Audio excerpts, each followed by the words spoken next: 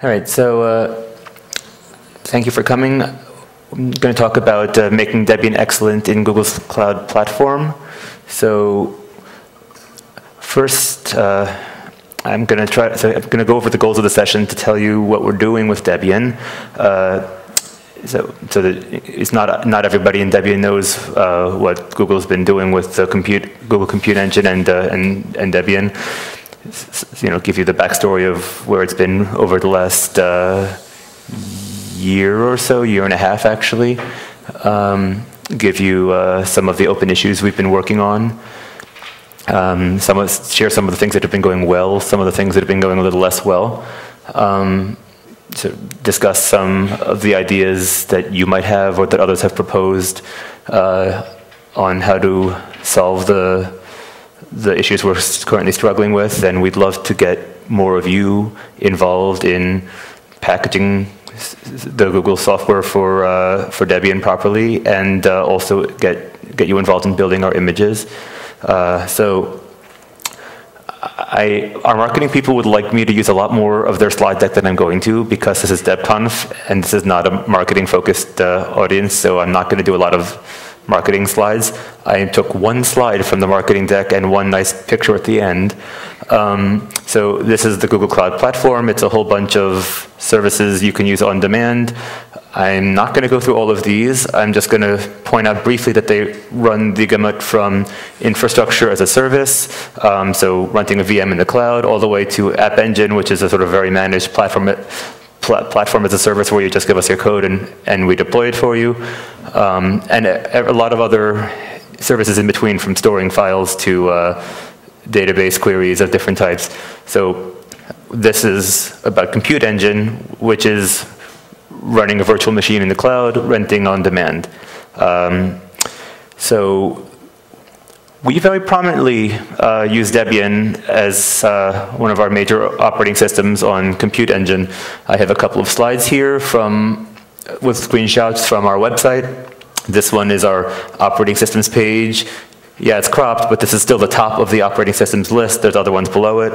And many of our documentation examples, I did not click on a tab on this document. This is how to use one of our features, a startup script feature. And if you go to the page, the first thing it tells you is how to do it on Debian. So it's definitely majorly featured. And I heard a stat from one of my colleagues earlier this conference that maybe about 85% of our users, are possibly larger, are using Debian on Compute Engine.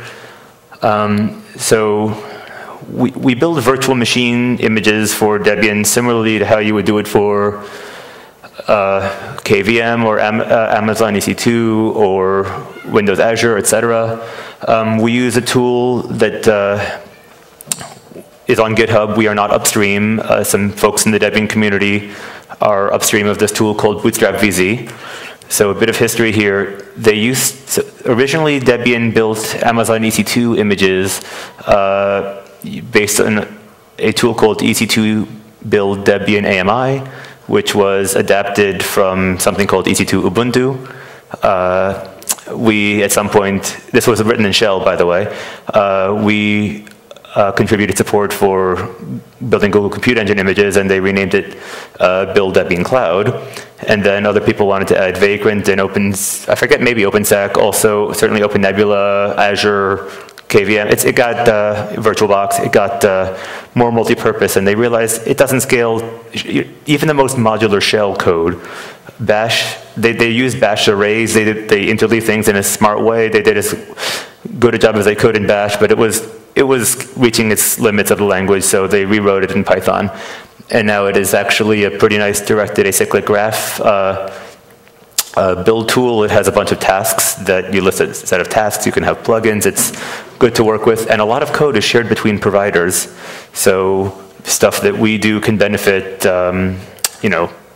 other provider images. Stuff that they do can benefit us. It's wonderful.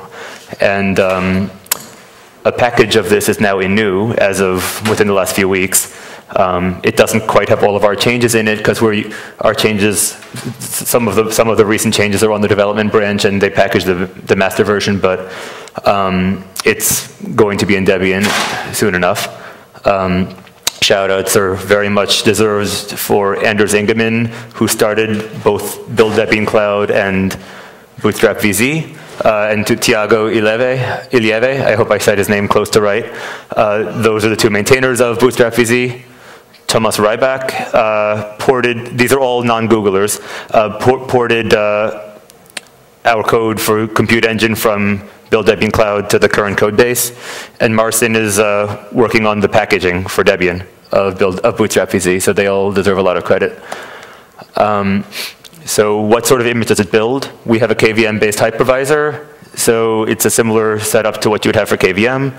The sort of core element is a raw disk image. It's called disk.raw, and it's put inside a tarball, a gzip compressed tarball for, I guess, transmission and passing it along. We also use sparseness wherever possible so that all the processing is faster and the file sizes are smaller.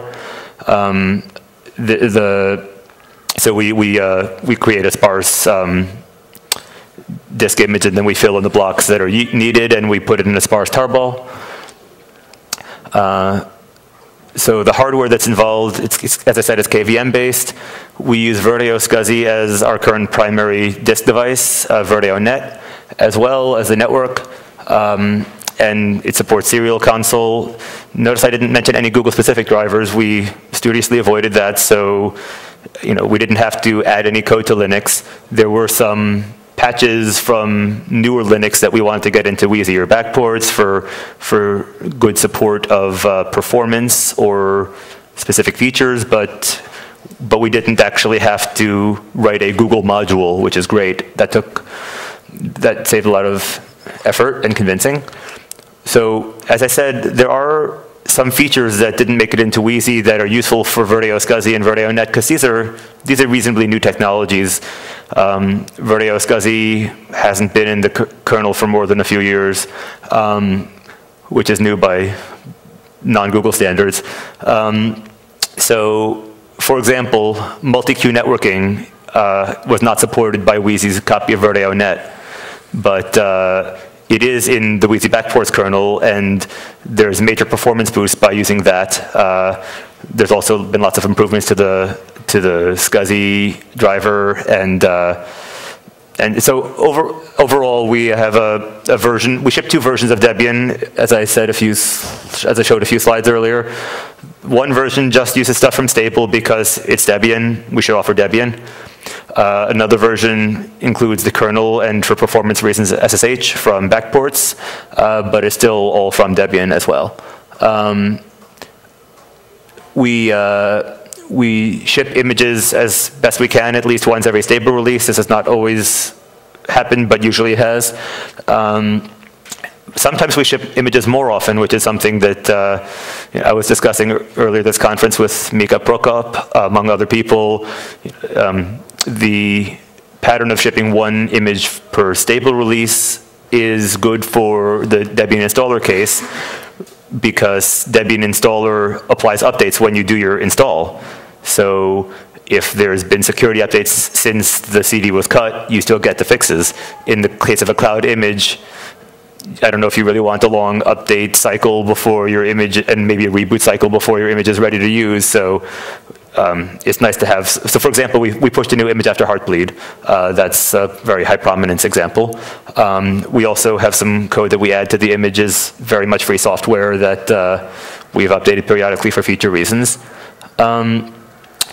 So what goes into the images as generated by these tools? Well, first of all, any questions so far before I keep going? I don't want to keep talking at you and boring you. So are you suggesting using the backports image if you're going to be deploying teams? So the question was what we would suggest for use. Yeah, we generally suggest using the backports image because it performs better. The Wheezy kernel doesn't support every nuance of the hardware in the way that gives the best performance. The only caveat is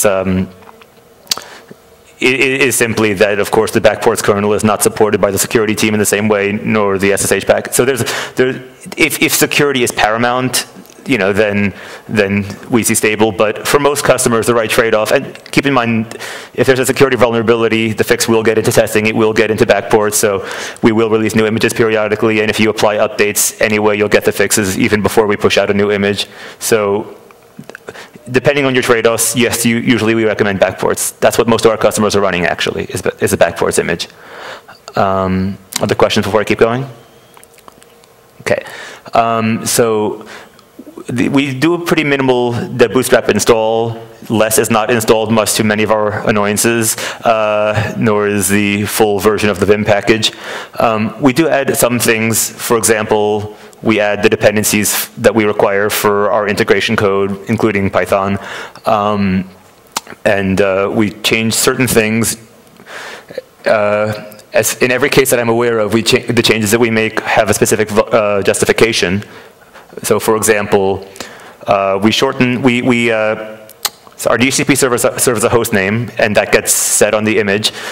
There's a long domain name that's based on your Google Developers Console project name, and with a .google.internal suffix, and so it gets a bit long. And if your host name is also long, then some common software which is used in the cloud case, namely Java 7 and lower, has bugs in that situation if it exceeds a certain total host name length and seg faults.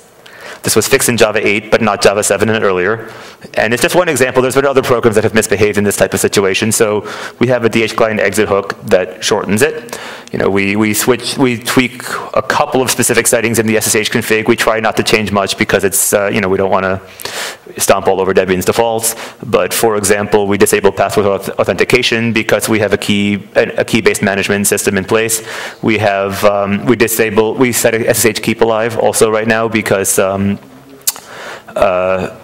if there's no traffic over 10 minutes, the network drops a connection, a few things like that. And we do NTP sync from the host. So there's a couple of open issues as far as what we want to do for configuration. One question is, Bootstrap VC supports installing the standard set of packages that is often installed in a DI installer. It's less minimal, but it would include things like less, not necessarily Vim, but less, and some other commonly used packages. So we could add that. But it is not the bootstrap default, it is a DI default for desktops. We could also consider automatic updates. Now that's a more controversial topic, and I know that, because Debian does not default to automatic updates, and that is in fact why we have not enabled it. On the one hand, it simplifies the life a lot of users for keeping their fleet up to date. In many cases, they won't even have to take any action because we even reboot a lot of daemons when we upgrade on Debian. That's also a downside, though, because customer software may or may not be written in a robust enough way to handle reboots, but customers should be doing that on their own anyway if they're doing it in the best practices manner. So we could consider whether this should be added to the Wheezy images using unattended upgrades. This is actually supported by Bootstrap VZ via a plugin. We could consider making it the default for Jessie Cloud images, or there's a lot of possible options there, but that's an open issue. So we do add some software. There is no licensing obstacle. This is all Apache licensed. I think some components may have dependencies that are under compatible licenses, like the BSD license. So we have the Google Cloud SDK. If you're running an image inside Google's Cloud, it's nice to be able to work with the environment that you're in. It's analogous to Yucca tools in the Eucalyptus and Amazon world.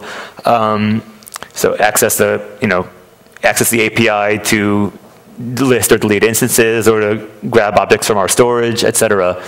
And when you're running it from within Compute Engine, you can have integrated authentication so that you don't have to deal with the usual OAuth flow that you require from your workstation. This is not currently in a deb package, so we put this in user local to respect the file system hierarchy standard. We put it in a directory under user local share Google, and we symlink into user local bin. We would like to get this packaged, and I have more to say about that on a future slide. We also have a GitHub repository of what's specifically integration glue for the Compute Engine environment. So one bit of this runs user-supplied startup scripts. if it notices that you're running on a multi-queue networking kernel, it'll set IRQ affinity to give you good network performance. This last part is not currently working, but it tries on first boot to run apt-get updates so that when you try to install a package, it doesn't say, not found. It would be nice to at some point use Cloud Init. There's been a variety of obstacles in place, but that's a work in progress sort of discussion.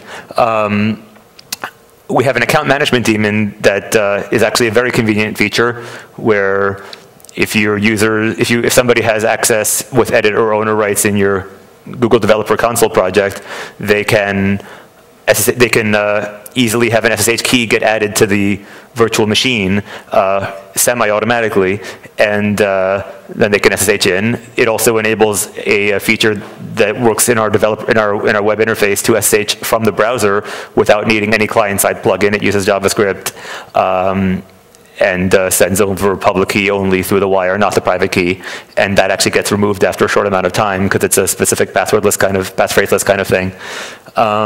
We have a daemon that manages the routing table a little bit to enable our load balancing and advanced routing features. And for those who want to export their image, currently the best option for exporting we have is we have an image bundling tool that copies over the partitioning information. It copies over the file system into a new disk image and gives you a tarball that could be imported directly as a new image. We also have a new feature that launched pretty recently at the API level to let you convert one of our disks into an image directly. However, there's not currently a way to export that other than this tool. So we've been making some progress on packaging, including at DebConf, especially for Google Cloud SDK. I described how we're currently installing it into user local. Well, Thomas Guaron, Zigo, has been very helpful in getting an initial package of Cloud SDK into new. He's working on getting it to use setup tools instead of a more custom method for entry points. And it's really great to have that in progress. We're going to work both with him and the other Debian folks who want to be involved, and with the Cloud SDK team. And for the other integration stuff I mentioned, we currently build Debs using an unfortunately internal method, but it's just basically putting files into place. There's really no black magic happening. And we put them on an app repository that's used in the build, and they're also published as a release on GitHub. We would love to switch to proper source packaging. I am swamped. My teammates are new to this type of specific task. Also swamped though. So getting more people involved and getting them into the archive proper as something that would be useful just to apt-get install or apt-get upgrade. It's a reasonably easy way to help because there's nothing complicated about those packages. Just mostly putting files in place. There's an init script for one of them, or to run update.rc.d. There's nothing hard there. So I should summarize what's been going very well in the relationship with Debian, and there's a lot. The Debian Cloud team, there's been a lot of helping each other. We're sharing a lot of code, sharing a lot of tips, discussing what should be done in various ways on the Debian Cloud mailing list. I mentioned DebConf 13 a bit later. That was basically I like to say it, a cross-cloud collaboration love fest or something. We were all attending each other's talks and being very positive, and a lot of progress was made. Shout out to the kernel team and Ben Hutchings for being very responsive to our patch requests. We've also tried to keep those reasonable and to be fair to everyone. For example, things like memory leak fixes and small isolated performance tweaks, and trying to get prerequisites, trying to get drivers into Jessie before the freeze instead of 5 months after release. So we're trying to be reasonable on that end. We asked about using the Debian trademark because we were calling these images Debian. They were responsive while also respecting what makes Debian Debian and not wanting, we struck the right balance there, I think. Zach and Luca have both been encouraging to our efforts. They both have feedback about how to respect Debian's needs, which is great because it's good to have people paying attention and helping.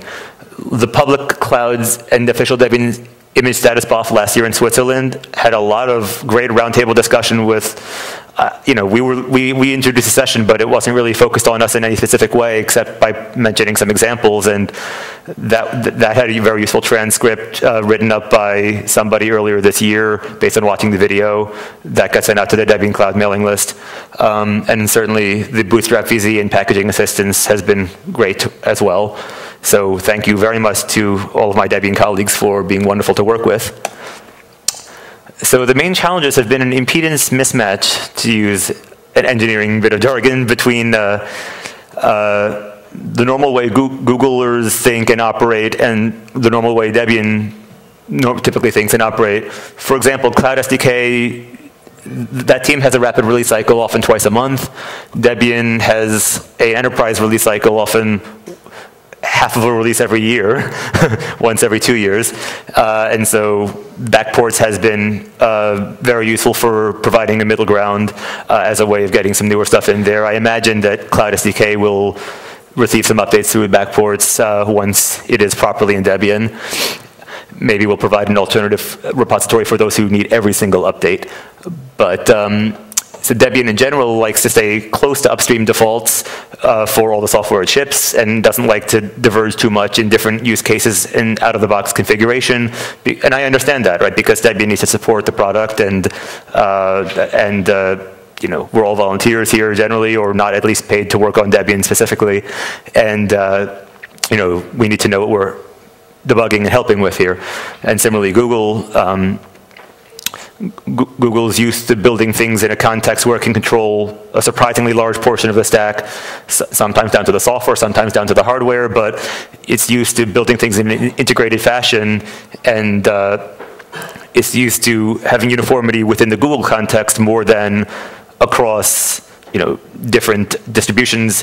And everyone is actually acting in good faith, and I'm really, and people are trying to bend in useful ways. It's just it's an ongoing effort to make people see how the other group works. But it's actually going pretty well. So I say challenges, these are not obstacles, right? These are ongoing things to work on, and it's actually, people are learning, and it's great.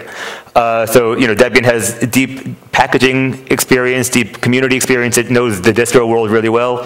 Googlers often come from an area of knowing their specialty extremely well, like whether it's kernel minutiae or security or network performance considerations, and they certainly know how the commercial world works. Not all of them have been involved in the open source free software communities, but everyone's collaborating surprisingly well. That's because everyone on both sides is trying. So how do we move forward from where we are to where we want to be? We definitely want to get our stuff packaged, and we love help with getting our stuff packaged into Jessie and Wheezy backports. We're going to try to build off of the momentum from this conference for Cloud SDK. We would also like to get compute image packages, the other integration stuff, packaged so that Debian can feel more comfortable with these images and call them, get closer to something Debian finds official. We also want Debian to own these images in the sense of, right now I've been building a lot of them, my teammates at Google have been building a lot of them, but they're Debian images, and it would be great if Debian affiliated people, not just me, were building these images. Once this has worked successfully for an image build 2, 3, 4, we'd even say, great, you can upload directly what our customers will see promoted by Google as our Debian images. We definitely don't need to be an intermediary long term. And there was an idea mentioned at this conference by Steve McIntyre of possibly having the CD building infrastructure do this. They already do the live images as well as the CD images, and they have a way of doing contained builds. We do our builds currently within GCE VMs, but that's simply for isolation and not a prerequisite. It prevents our local environments from either being contaminated by a bug or interfering with the build in some way. So it could also just as easily run on the CD infrastructure under DSA control, whatever. And we should figure out what defaults make sense for Debian's cloud images. Sometimes those would match DI defaults. Sometimes those might be different. I mentioned the security issue and the possibility of wanting to do unattended upgrades. I mentioned that we disable the password authentication. At one point, I was going to mention the permit root login setting, but Colin's decision to switch to without password as a default for the SSH config is actually a pretty good balance of security and convenience. It still allows, for example, a forced command SSH key. The wording without password is a little bit scary to people who don't know what it means if they see you can permit root login without password. But what it really means is password is the only case in which root login is never enabled. So it's actually good, it's just confusingly worded, okay. An issue was also raised this conference of the init ramfs size. You may think, why is that an issue? Well, it's a 13 meg init ramfs with the default modules equals most settings. And again, why is 13 megs an issue? Well, we did some measurements, or my colleagues did, not me. And Venkateshi's right here. It takes about 16 seconds of our boot up time to load the initRD. And we are trying to do whatever we can to make to make boot up time fast so that everyone can have the best experience possible. And turns out going down to modules equals dep in the init ramfs config brings that down to 2.4 megs from 13. So we'll probably make that change for a pretty good reason. We also noticed that most of the remaining 2.4 megs is taken up by libc. And the only thing in the initRD that needs libc is busybox, I think. Maybe bash, I'm not sure, but we could try to see if we can find static libraries or relink those, but that might be a longer process. We don't want to be doing disruptive changes short before Jesse, you know, but if, 2.4 is a lot better than 13 anyway. So these are examples, right? So these are changes that we should see what the defaults should be for the cloud environment, and also, who should decide them? The release team could be involved in deciding this, but I also don't want to force work on them if they have their hands full with the normal releases. It could be a cloud team effort to say, across different Debian cloud images, these are reasonable ways of deciding defaults. Doing the decisions by Googlers, acting under Google, priorities and pressures in isolation is not something Debian's likely to be happy with, and I know that, but it could be a way to prompt a discussion and maybe have Debian say, yes, the cloud team can use these criteria for deciding what the deviations are reasonable, something of that nature, because the answer is not always one size fits all. So places you can discuss this stuff. There's a mailing list, Debian Cloud, on Debian's normal list server. There's an IRC channel, Debian Cloud, on Debian's normal IRC server. You can email me. My Debian email address is jimmy@debian, or that's my work address, jkaplowitz@google. We have a Stack Overflow tag for user support. Feel free to answer or ask questions there. And we have a Google group, which is also, of course, usable via email, where users ask questions. There's also paid options, but these are the free options, and they are heavily used. You can also discuss right here, right now, any questions or comments.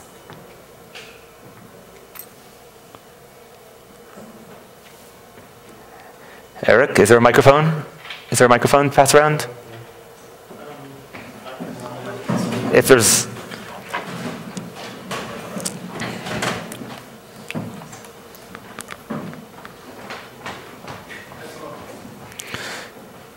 If there's not, I can repeat it, but... That's not me. Okay, go ahead.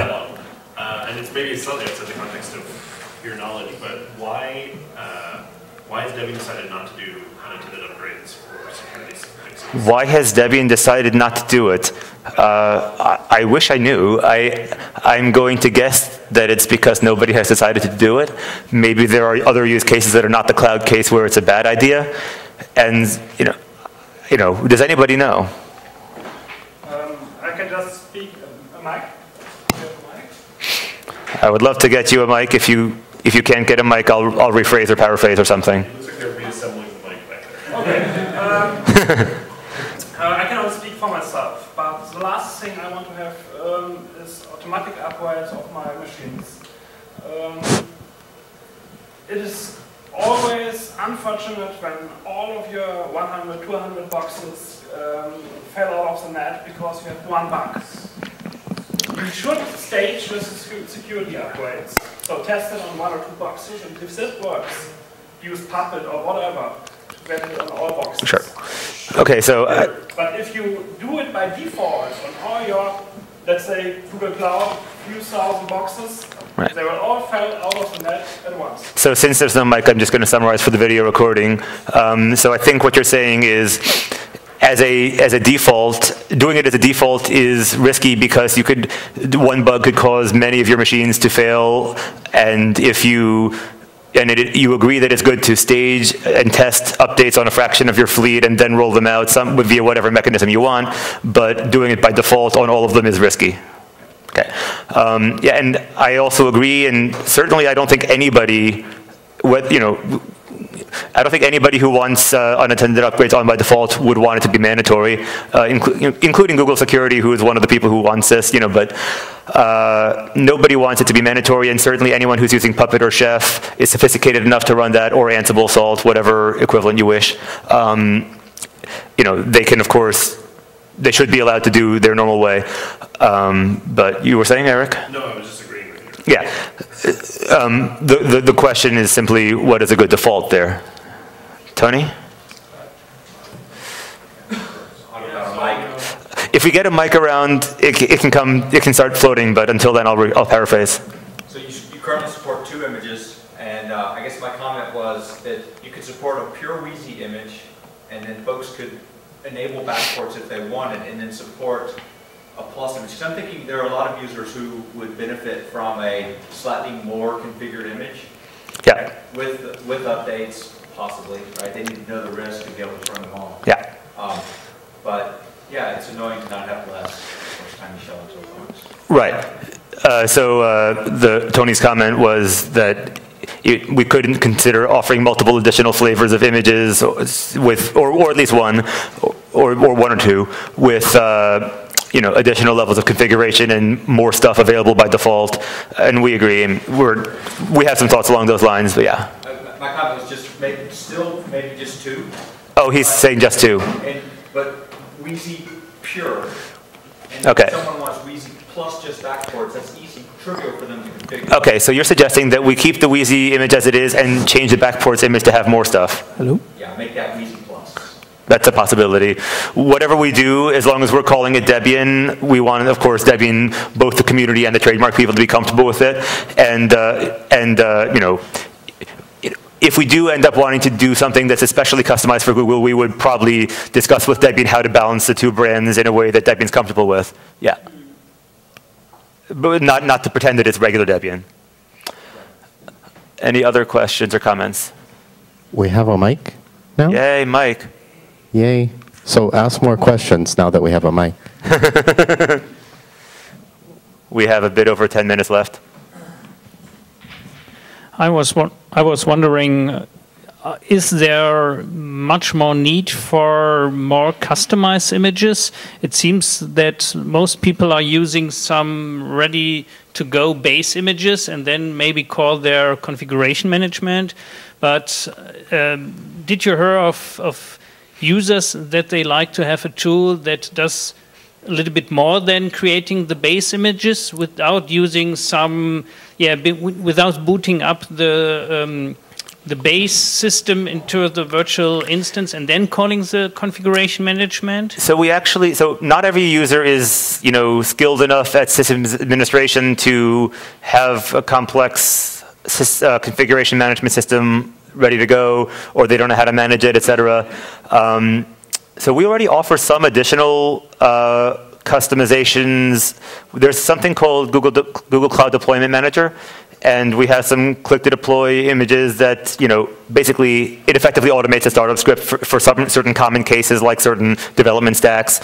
And certainly there are tweaks that might improve performance or security that may be more invasive compared to Debian defaults that might be desirable in the cloud context, or maybe shipping more Google tools than is reasonable to ask Debian to do by default.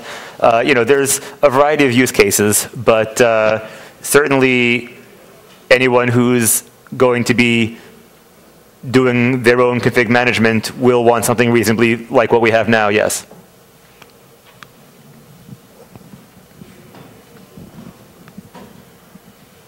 Other questions or comments over there? Can you just repeat the number you used at the beginning about number of Debian images or percentage of users that run the image? I think the number was, Venkatesh, you can correct me, I think the number was out of the, for technical reasons, we were able to get data on, it aggregated, of course, aggregated data on roughly 96% of our images and instances, and roughly 85% of those were using the backports Debian image. And the additional ones were probably using the regular Debian image. We also offer non-Debian operating systems, but I didn't put them on the slide. Okay. Other things? All right, I'm happy to talk about these topics or, of course, other Debian topics for the rest of the conference. I'm here till Monday. Thank you.